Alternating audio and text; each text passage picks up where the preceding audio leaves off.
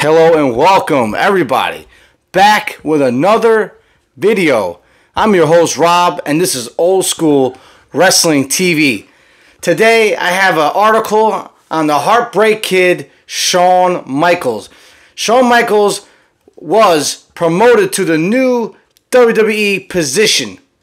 Shawn Micheals recently received another promotion in WWE as his work with the multicolored brand continues. According to Brent Brookhouse of CBS Sports, the two-time Hall of Famer has been promoted to Senior Vice President of Talent Development Creative.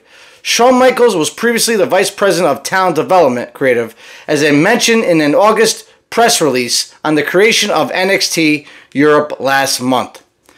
Despite the new promotion, Micheals will continue his creative and talent development duties in NXT 2.0. He would also continue to oversee the expansion of NXT UK to NXT Europe, which is expected to take place at some point in 2023. Micheals has been in charge of NXT brand since Triple H had his health scare last September. So, what do you think of Shawn Micheals getting this promotion?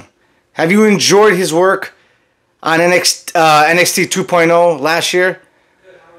Let us know your thoughts. Make sure to like, subscribe, comment, and I'll see you in the next video. Take care.